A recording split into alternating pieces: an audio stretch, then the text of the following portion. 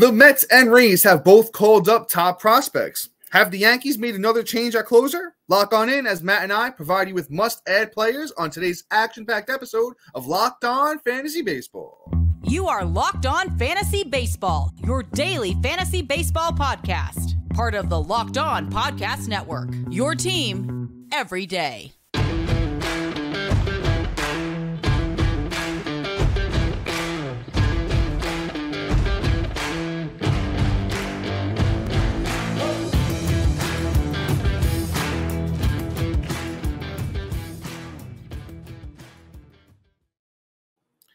Hello, fantasy baseball fanatics, and welcome to the Locked On Fantasy Baseball podcast, brought to you by the Locked On Sports Network, your team every day. As always, we're your number one source for fantasy baseball knowledge, and thank you for making us your first listen each and every day. I'm your host, Dominic Martino, here as always with my brother, my co-host, my partner in crime, Matthew Wane. What's up, guys? Let's do this thing. You can find us on all social media platforms and podcasting apps. Just search for Locked On Fantasy Baseball, and we'll be there. Also, if you're watching on a platform, like Apple or Spotify that allows 5-star ratings and reviews, we would truly appreciate it if you could do that for us. And if you're watching on the YouTube and you haven't already, hit that little bell below. It subscribes you to the channel. It also gives you a notification every time we drop a new episode. Once again, if you're on YouTube, also be sure to like and comment because we love to talk fantasy baseball with you. Before we jump into today's episode, though, we want to thank you for your support. It's truly, truly appreciated. Matt and I are turning that corner almost at 2,000 subscribers on YouTube, and we couldn't have done it without each and every one of you. If you enjoy our show and want to help us out, please share our podcast with a few friends who also love fantasy baseball or baseball in general. We'd truly be grateful for your support in this journey to reach 2,000 subscribers on YouTube. But Locked On Fantasy Baseball fans, we have a fully loaded episode for you. Let us be your team's secret weapon, as always, as we're going to provide you with must-add players heading into the weekend and for next week. So, up first, Matt, we got a couple of young bucks. Which one are we going to go with first, brother? Let's go with Mr. Matt McLain, probably the most exciting prospect to be called up yet this year. And McLain already, also 44% on, was already made a statement, already got 2 hits out of 8, so doing a good job at about 250 right now on the year with it through 2 games. Got 2 runs and a rib, so he's already looking to make a mark on that team. The Reds really need that influx of talent, and quite honestly, I think he can, because if you look at what he was doing this year in the minors, right? Shoot, let's go, right? So he had 138 at bats. He had 30 runs, 12 doubles, a triple, 12 bombs, 40 ribs, 10 stolen bases, batting .348 on the year. Those numbers are spectacular. And the year before, in 2022, sheesh, my guy had freaking 371 at bats. He had 67 runs, 21 doubles, 5 triples, 17 bombs, 58 ribbies, and 27 stolen bases. Batting average was a little down, but I think my guy was just having a little struggling year because the year before he batted about 283. So I think the batting average is legit. The stolen bases potential is completely there, and it seems like the kid's got a little dual threat possibly with the power. So if he's able to come forward and do this kind of work, McLain could be, like John McLain on Christmas Eve, crawling through the air duct, saving everybody. And, he's going to be part of the Christmas movie of the year. So, you might want to hop in on Matt McLain, because Matt McLain could be a great pickup this year. Yeah, man, I was waiting for the John McLain reference there, because that is a stellar one here with Matt McLain. You covered him super, super well. I'm just going to add that he's been batting second so far through his first 2 games. So that's very exciting for Matt McLain. He's shortstop eligible, as Matt mentioned, 44% owned on Yahoo. Not really much I can add here, except I might be a little bit of a skeptic. He's only had 38 games in AAA, and they all came this year. Let's just see where things go with him. I think right now you pick him up, you stash him, you see where things go. You don't necessarily have to start him every single day, but I'd say right now is the time to put him on your team, because if he starts picking it up, he's only going to get that 44% is going to go to 70 and 80 really, really fast for Matt McLain, Cincinnati Reds shortstop. Let's move on to our next guy here, somebody that just got the call, and it's Mark Vientos of the New York Mets. And, he got a little cup of coffee last year. The numbers really weren't, blow you away type numbers last year. Vientos played 16 games for the Mets, 36 at-bats, 3 runs, 6 hits overall, 1 double, 1 home run, 3 RBIs, and he batted 167. But, Vientos said, you know what, I'm going to show the Mets this year why, I need to be called up and be a part of this team, because this year in the minors, Vientos had 38 games, 141 at-bats, 26 runs, 11 doubles, 13 home runs, 37 RBIs, and he was hitting .333. Throughout Vientos' minor league career, he's always been a solid batting average guy. Over the last few years, he showed a little bit of pop with 25 home runs in 2021 in only 83 games. In 2022, Vientos had 24 home runs in 101 games.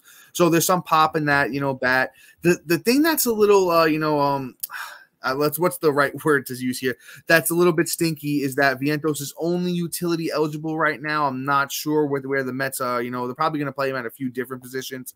He was batting 8th today. He's 0 for 2 so far. I'm not sure exactly where they're looking to put him right now as far as where he's going to play, but Luis Guillorme got sent down to make the room for him.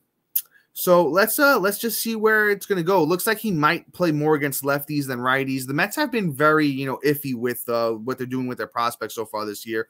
With Francisco Alvarez, they said, he's not going to play DH. He's going to play DH. So, that's been a whole mess. The Brett Beatty debacle of Brett Beatty not, being called up at the start of the year, and they waited a little bit on him. He wasn't necessarily playing every single day. So I don't know if Vientos is going to play every single day.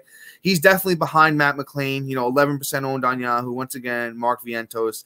He's somewhere in the lower end of the guys that I'm excited about for today's episode. But I am a fan of Vientos, and I'm not rushing out there to pick him up. But you could definitely add him if you like the numbers and you're in desperate need of another bat on your team. Yeah, and I mean, he's 11% owned, so you probably don't have to run out and get him like Dom said. But I do like the power upside. And I already talked about playing him over Vogelbach because he's been playing like absolute garbage. So that's where that DH spot may go. So right now, maybe lefties, but if he starts mashing the ball and they give him a shot against righties and he proves himself, he could totally work himself into a full-time UT. He also did play a little third baseman down in the minors. So, maybe they will find a way to get him in there on rest days for whoever's playing third at the time. So it's probably a way to go here. But yeah, so before we move on here, talk about Manny Machado's replacement since he went down right before the podcast start with a fractured hand, which would be Nick Senzel. And then we'd be talking about CJ Abrams and Michael Conforto. So stay tuned for that. But Dom's got somebody great to talk about. Yes, I sure do. Today's episode is sponsored by the clothing company Bird Dogs. Looking for clothes that redefine comfort and style? Look no further than Bird Dogs. They've crafted the perfect blend of performance and fashion to bring you shorts, pants, and tops that will revolutionize your wardrobe. With stretchy fabric that makes your legs look great, they're not only stylish, but also comfier than any other shorts or pants that you currently own. They give you the freedom to wear one pair of shorts or pants on the golf course, to a meeting, on a date, or even if you're just going to hang out with your friends. Bird Dogs just sent Matt and I some shorts, and we're absolutely obsessed with them. Man, I got a few compliments on them. I wore them over the weekend, and I think they're very, very stylish, so I'm a huge fan of Bird Dogs. I might have to grab myself some more Bird Dogs gear in the upcoming couple of weeks. So you can just head to birddogs.com/LockedOnMLB, and when you enter the promo code LockedOnMLB, they'll throw in a free custom Bird Dogs Yeti-style tumbler with every order. So try Bird Dogs clothing today. Also, as always, we want to thank our everydayers and new listeners for making Locked On Fantasy Baseball your first listen each and every day. Be sure to be on the lookout for a new episode tomorrow featuring arms to pitch and ditch over the weekend and a few for next week as well. But guys, let's get back into this. As Matt mentioned, we're going to talk about Nick Senzel. So, brother, you want to give us a little thought on him here? Yes, sir. So, Mr. Nick Senzel, obviously we all need a replacement for Manny Machado. Unfortunately, he's going to be going down. And a hand fracture is never good because, that's going to be weeks at a time. Probably, if I had to take a guess, most likely, I'm going to say 4 to 6 weeks at a minimum. And then it's probably going to take him a little time to get back to what he's doing. So Nick Senzel is a great ad right now with 24% owned. I mean, he's been smashing the ball since he's, started getting his move on and groove on in the league, and he has 102 at-bats. He has 18 runs. He has 5 doubles, 4 bombs already, 18 ribs, 3 stolen bases, and batting .275 on the year with a .792 OPS. Also, too, I mean, his last 2 weeks have looked pretty good. Last week he had 3 runs, a bomb, 4 ribs, a stolen base, batting 300. So, I mean, he's right now, you're going to, beggars can't be choosers off the waiver wire when it comes to third baseman. Nick Senzel can probably give you that little plus, replacement so you can find a little bit more of a sturdy replacement if he's not going to be the answer for you. Who knows? Maybe Nick Senzel has figured it out after being somebody that was, a pretty hyped up prospect when he was getting the call, I think 2 or 3 years ago. And now maybe he's kind of figured it out. Let's see. I kind of fell asleep on him. So I'm hoping that maybe he can make that bounce back. And maybe Nick Senzel can be that guy for you in the short term. So, definitely check him out and probably pick him up, in my opinion. Yeah, if your waiver wire is looking a little bit thin and you have Manny Machado, as I mentioned, he's, going to be out a while with that, hand issue. You can give Nick Senzel a try. I'm not super huge on him because, the Cincinnati Reds team themselves isn't a great team, so the counting stats aren't probably going to be great. He's not really a power guy, but the speed and batting average is where it's at. Like, if you missed out on picking up an Esteury Ruiz earlier in the season and you need a couple of steals, you need your batting average boosted, I think you give Nick Senzel that shot. As Matt mentioned, the batting average is pretty good at 275 so far this year. He's got 3 steals in 29 games.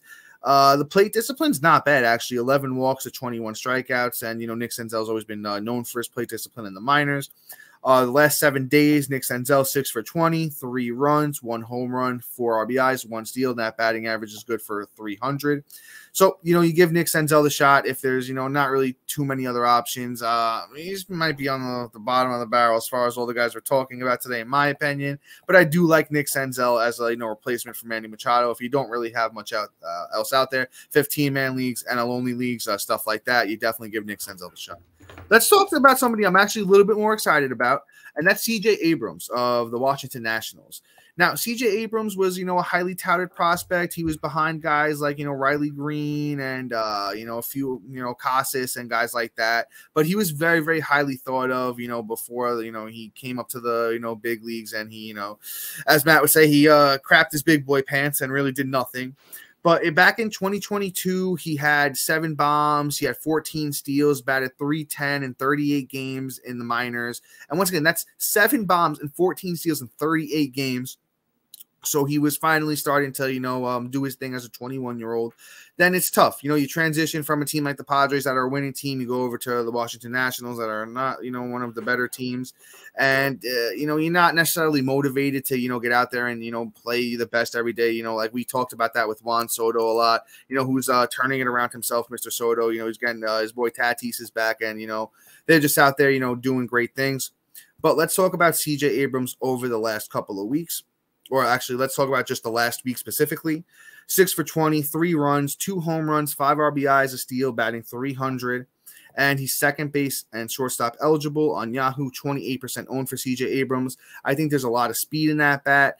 And where has he been hitting in the lineup of late? He's been hitting 9th, which is necessarily not a bad spot to be hitting in the lineup because then you know what? You get driven in a lot by the top of the lineup. So I think C.J. Abrams could be good for runs. He could be, he's got a little power in that bat. It's not going to be plus, but it will keep you, it'll keep you in the game. I think he could break out in steals. I think he could have a good amount of steals this year, maybe like 30-plus steals if he keeps it up. Batting average could come up to like 260, 270. And C.J. Abrams could be a nice little pickup if you lost Jazz Chisholm, who's also going to be out for a while. What is it, like 4 to 6 weeks for I think turf toe for Jazz Chisholm. Mm-hmm. I don't know. I'm about to give up to Jazz Chisholm. I think he's got himself a room in the phalanges department right next to our boys Byron Buxton and Alberto Mondesi. But Matt, what do you think of C.J. Abrams, brother? Jazz Chisholm, I already mailed a pair of crutches. But there you go. Good. Did you sign it for me too? Was my name on there? Oh yeah, no, it was a Locked On Fantasy Baseball gift. Good. The card said "Welcome to the Monteses." Yes, anyway, yes.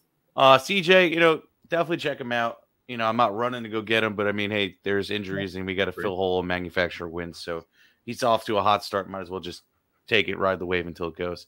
Let's talk about something that's really like smoking the ball right now. And that's Mr. Michael Conforto. I mean, this last week was just absolutely mind blowing. 6 runs, 4 bombs, 8 ribs, batting .440. With an OPS of 1.460. Like that, solid. 33% owned right now. I mean, you can't help but love Love it. Michael Conforto was drafted this year and dropped pretty much, within the first couple of weeks of baseball because he really wasn't living up to the hype because he's batting 222 on the year. So I get it.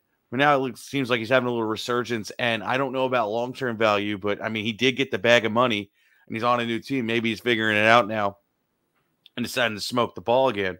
So let's see what happens. He's never really been a power guy. I never would have thought I would be saying Michael Conforto got 4 home runs in a week.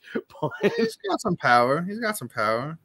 Last year with 8 home runs. I mean, 120. Actually, that's not bad. But anyway. 33 home runs 2019, 28 in 2018. I mean, that was how many years ago now, man? Yeah. It's about like 4 years ago. But anyway. Yeah, no, you're not. No. So, like, Michael Conforto is Michael Conforto, but right now I'm going to ride that wave. I'm going to scoop him up wherever he's available just based on the fact that the production I'm going to be able to get. And if Michael Conforto can somehow miraculously hop in the time machine and, heal his body and be able to get back to 33 home runs, then sheesh, it's going to be a great waiver wire pickup. So, definitely check out Michael Conforto and use that hot run. You know what the funny thing is? Almost out of everyone that we talked about, I kind of like him the most. Him and McLain are close to me because I think McLain has a lot of upside.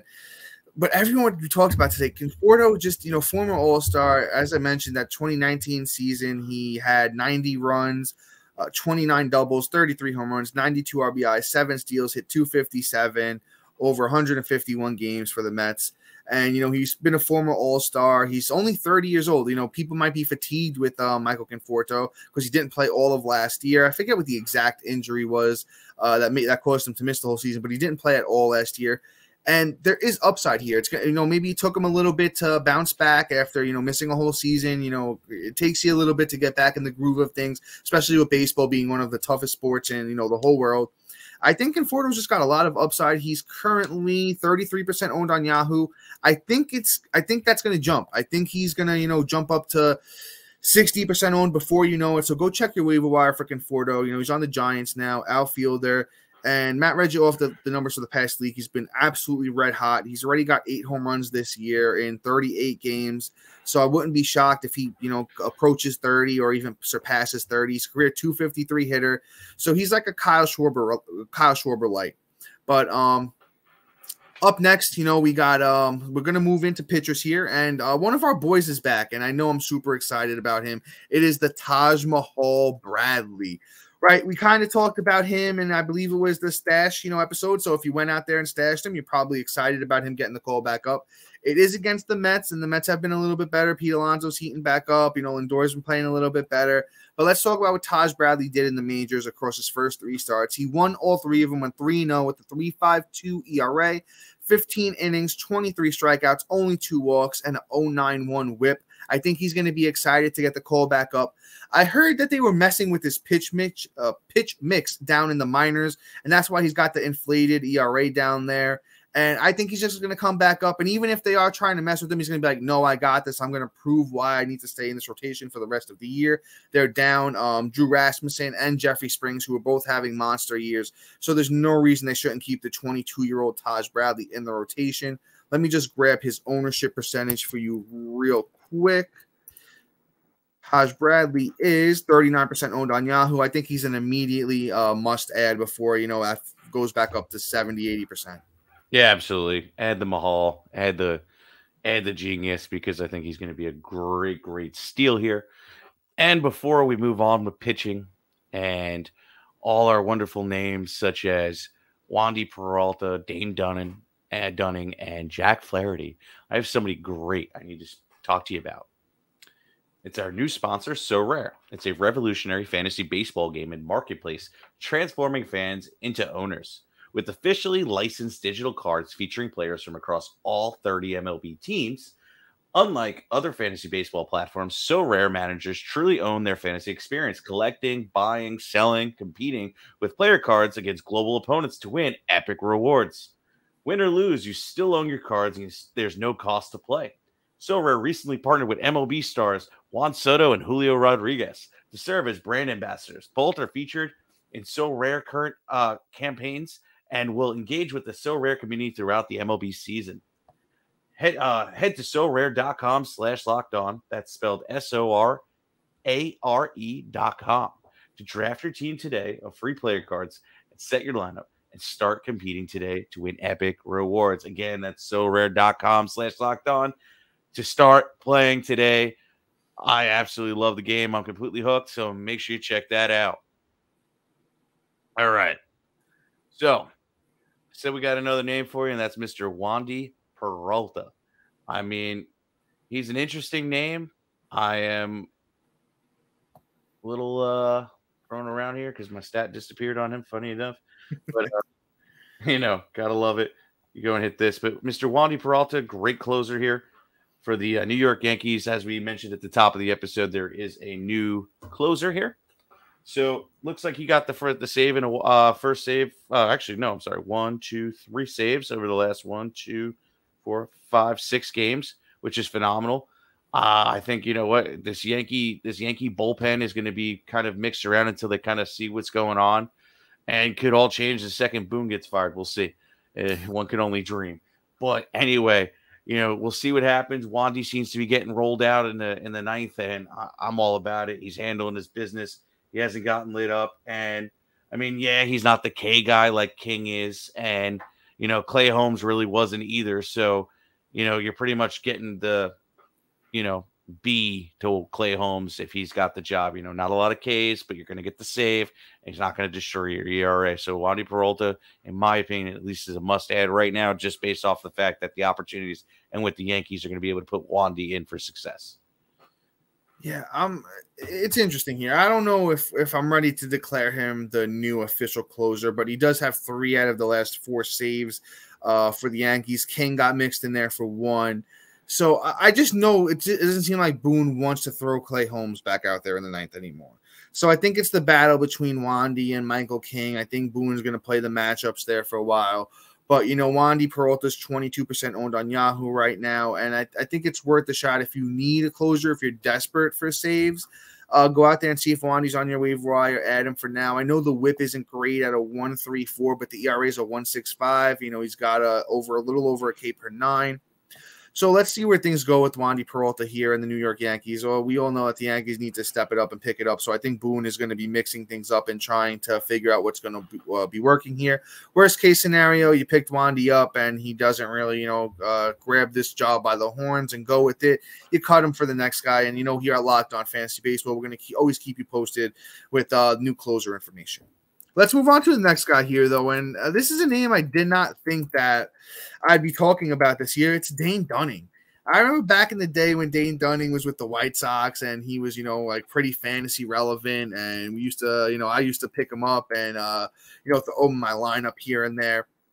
But I don't know. Maybe it's the Jacob deGrom effect that's causing him to really, just go out there and dominate this year. So on the year, Dane Dunning is 4-0 with 3 starts, but it's 11 games overall. It came out of the bullpen for a few games this year.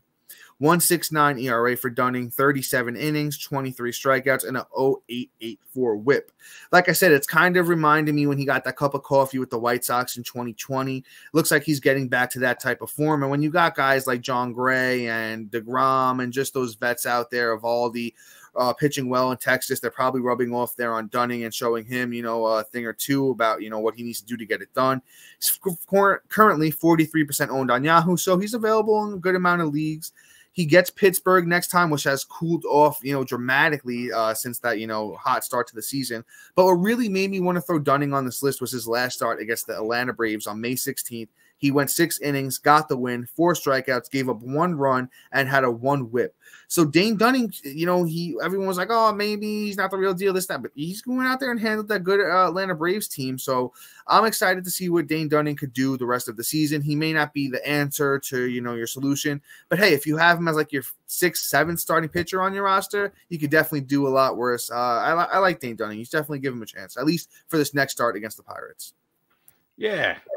You know what? Like, after looking at Dane, I mean, he's not like he's going to blow you away with the numbers right now. Yeah. It looks like he's going to keep the ERA down. And I mean, if he progresses on this, I mean, he's only 28 years old, only been in the bigs a few years. So it does take a little time for pitchers to figure it out. So maybe he's figured it out, and in the later years of his career, which I mean is 3.5 years in the bigs. Maybe he might be able to do what he did in the minors, where he gets up to a K per 9 And maybe he does have some long-term value. We shall see. But right now, he's at least doing his thing, so he's definitely an ad. But let's move on here. Let's talk about Mr. Jack Flaherty. Probably the most bipolar performance that I've ever seen, because my guy is up, he's down, he's up, he's down. I don't know what to do with him. I just want to kind of just give him a little medicine to kind of just stay a little sane. But I mean, it is what it is. But my guy had a really great start against Milwaukee. He went out, pitched 7, got the W, got 10 Ks, no earned runs, and had a 0.71 whip. Like, that's a solid outing. But then he goes out the one before against Chicago, 3 Ks, 5 innings, 5.4 ERA. Then against the Angels, a 38 ERA. Then against the Dodgers, and then Dodgers again, 7.71. And in Seattle, he had an okay one. He threw up the 9 Ks at least, but he had a 4.5 ERA. So, like I said, he's a little bit of the bipolar because you don't know really what to do with him. But you also got to remember, too, he's coming back from that shoulder injury that he pretty much missed most of last season. So maybe he's trying to figure it out. Maybe he's got a new thing going on. But the one thing you could always bank on is Jack Flaherty is going to strike 1 million people out. So even if he's going to, exacerbate what your ERA is going to be, at least you're going to get the K numbers. And if your ERA is blown up going into the weekend, he's probably would have been better for tomorrow's episode on Pitch and Ditch. He would have been a great candidate, because I don't see who his Sunday's matchup is, because I see the Dodgers, which would be Saturday. And then that's really just about it. Guardians. The Guardians. And, with Ramirez possibly not in that lineup, I feel even better about rolling Jack Flaherty out there. So like Flaherty could really take advantage of that matchup. And, shout out to Ramirez and his loss. So, wishes go out to you. Yeah, shout out to Jose Ramirez. And with Jack Flaherty, Matt, you said it so well, because that's the exact route that I was going to take. It's just that it's like if you guys watch Family Guy, it's like the mystery box. It could be anything, He could even be Jack Flaherty. So, I'm just like, I don't know, man. I'm hoping that Jack Flaherty finds that old form of his first couple of years, and like that monster 2019 where everyone thought he was going to be an ace, and in 2021 he kind of flashed it again for the 78 innings he pitched. Back in 2021, Flaherty 3.22 ERA, 15 starts, 78 innings, 85 strikeouts with a 1.06 WHIP. He's still only 27 years old, and as Matt mentioned, he's had a lot of arm injuries over the last few years. I think maybe he's messing around with things, trying to figure out, in this new age without the, sticky stuff, how he's going to, deal with that, and just what his pitch mix is going to be, what's going to work for him. I don't know if I'm starting him against the Dodgers in his next start, but I will say this. If Flaherty does go out there against the Dodgers and he pitches good, this 33% is going to be 70% in a blink of an eye. So I think it's a preemptive ad right now with Jack Flaherty. You just kind of add him, and, if you have the room, you have somebody you want to dump, pick up Flaherty, throw him on the end of your bench. Unless you need, as Matt said, which was a great point, if you need the strikeouts, throw him out against the Dodgers. But I'm not doing it. Yeah, I'm not doing it unless I have to with Flaherty this weekend against the Dodgers. If Guardians. No, I'm saying on the 21st, his next start is against the Dodgers. Yeah, his next start is against the Dodgers. The one after that is against the Guardians. So that's what I'm saying. If this next start against the Dodgers is good, then that one after against the Guardians, you're definitely going to roll him out there. But let's see where this thing goes, because you got to add him now. Because once again, if that Dodgers start is good, forget about it. You'll miss that chance to add him. But let's move on to our next guy. It's Michael Wacha. Waka. He's back to that old Waka, that Cardinals Waka, where he was actually, pretty good for a few years, and he fell off, but, he's back in our lives again, and he's, somebody you got to look to add. He's 38% owned on Yahoo. Over his last few starts, which is 13 innings, he has 15 strikeouts, 2 wins, 0.69 ERA, and 0.62 WHIP. He gets up next that Boston Red Sox team, which is kind of up and down. They're better than you'd probably think. But I think Wacha, after his last start against Kansas City with the 7 innings, a win, 11 strikeouts, no earned, and an 0.29 WHIP, he's been rocking and rolling. There was only really 2 starts this year where he got lit up. It was against Milwaukee and against Arizona. But if you remove those couple of starts, everything else looks pretty solid. Yeah, there was 1 or 2 that wasn't perfect. But you know what? I'll take the punches here with Wacha. On the year, it's a 4.06 ERA, 1.17 WHIP, 44 innings, 41 Ks.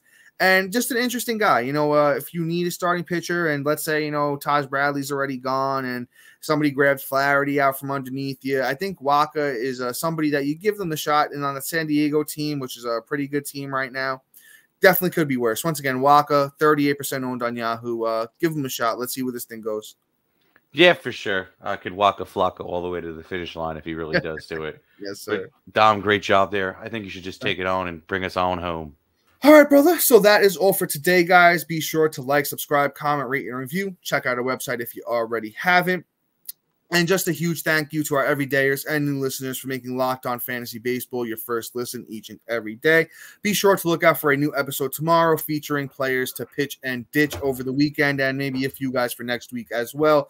Just real quick, if you're still around, that must mean that you're a fan of ours, and we truly, truly appreciate it if you could share our podcast with a friend or two or three as we try and approach that 2,000 subscriber mark here on YouTube.